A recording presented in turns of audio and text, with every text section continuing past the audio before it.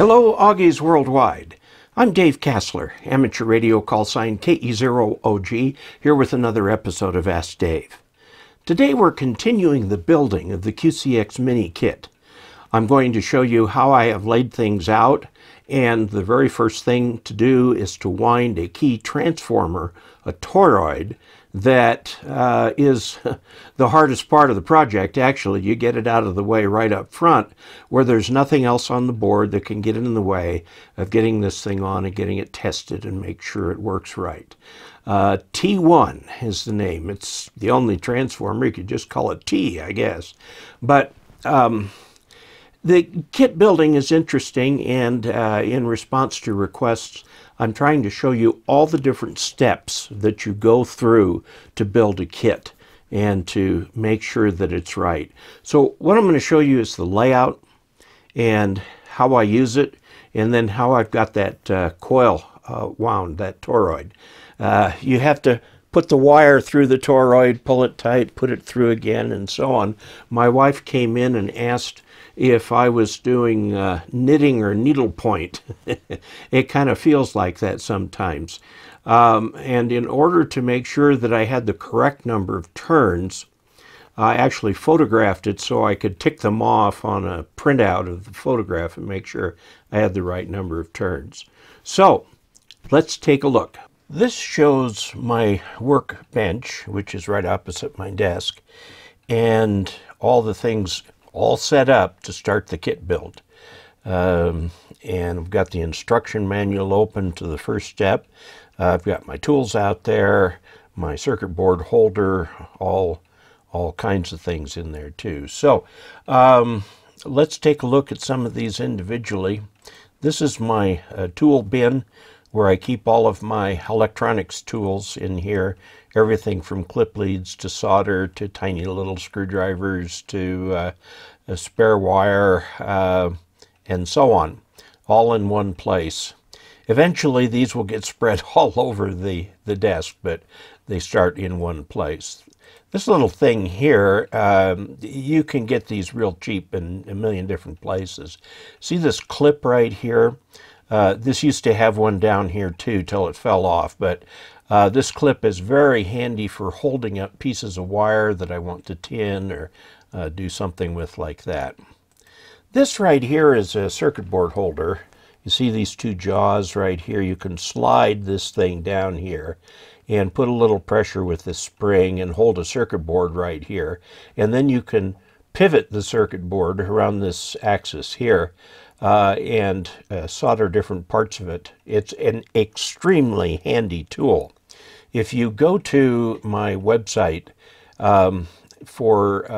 there's a place on the website where I list a bunch of these products, and you can follow the link below, and it will give you a link to Amazon where you can find it. Fair warning, I get a little bit of a kickback if you order it there. You don't pay any more, but I get just a little piece of it. Sometimes those links get a little bit old. I've had this one for quite a while, but boy, I sure love it for construction. We've got the manual out. The very first step is to put in this toroid that has to be wound. The thing about this toroid is it's actually a transformer. There's one big winding there. Here, here, and here are three more windings. This is the one for, I think, 40 meters. The 20-meter kit, which is the one I'm building, there's only 3, 3, and 3 turns right here and 30 around this way. Here's all the parts in that cookie sheet so they won't fall out. They're all kind of sort of in there by parts and pieces. At least they're all inside this cookie tin. That's the rule. It's either inside the cookie tin or on the circuit board. This is my soldering station. It's actually a surface mount device rework station, so it has a hot air gun right here which can put ridiculously hot air out of here. You've got to be careful with this thing because it will start a fire. And then this is my little holder for the soldering pencil that I've got here, and I can control the temperature. It's in degrees centigrade, but You just have to remember what temperature you want. And with the hot air, it actually makes air hot enough that it will solder a joint. You use this to remove an SMD component by heating the air, and the air melts the solder on all pins simultaneously. So you've got a volume and a temperature. Volume, here's the volume of air, the amount of air, and so on. So these are my light speed headsets for flying. This is another handy tool, and I did use it tonight while I was trying to determine what was going on with the coil I was winding. As it turned out, I had two windings kind of looped around each other. I got that straightened out.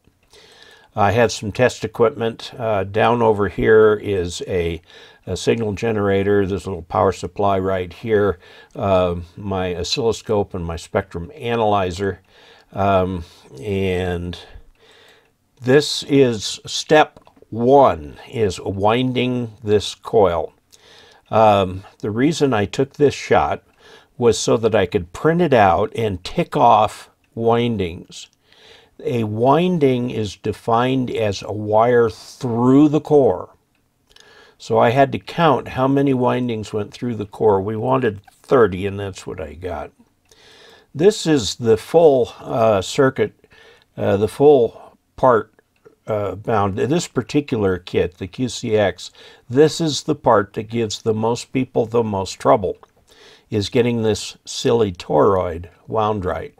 I spent about 2 hours on this particular one here, and it's not soldered in yet. It will be tomorrow, but it is in place. And I have looked at it very carefully, including under the microscope. This wire right here goes to there. This wire comes underneath and goes to there. It comes here over, and then into there. Over, and then into there. Over, and then into there. And yes, I did have to adjust the number of windings. I actually made this picture of it and then printed this on a color printer, and then ticked off the number of wires going through the core to make sure I had 30 here, 3, 3, and 3, which is the 20-meter setup for the coil. So this is where I am tonight. I will get back to doing a little bit more constructing. In every other video or so, I'll show you the progress that I've made on this particular kit. Kit building is part and parcel of ham radio and a lot of fun. Well, that's not too bad a progress for the first day actually looking at the kit. Obviously, I have already finished all of the inventory. I found everything. There was an extra little hank of wire in there. There were a couple extra screws and stuff, but he warned us that, you know, he puts his kits together based on all bands and then puts a few things in that are for specific bands, and this particular radio is for 20-meter CW at 5 watts. So that's about all it took. Comment, if you will. Tell me the kinds of things that have been difficult for you in kit building, and what you'd like me to make sure I touch on as we work through getting this kit built and on the air. In the meantime, thank you so very much. Please subscribe to this channel. Also, please check out dcasler.com/support for different ways that you can support this channel, including everything from Patreon and PayPal tips, buying the thumb drives with licensing videos on them, and so on. And until we next meet, 73.